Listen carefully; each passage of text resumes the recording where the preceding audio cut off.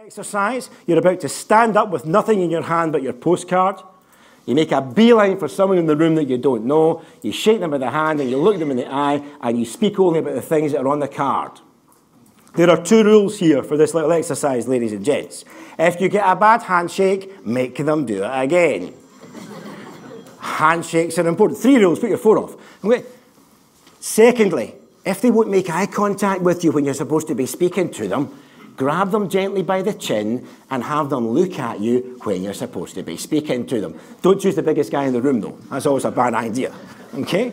So, great handshake, lots of eye contact. Okay?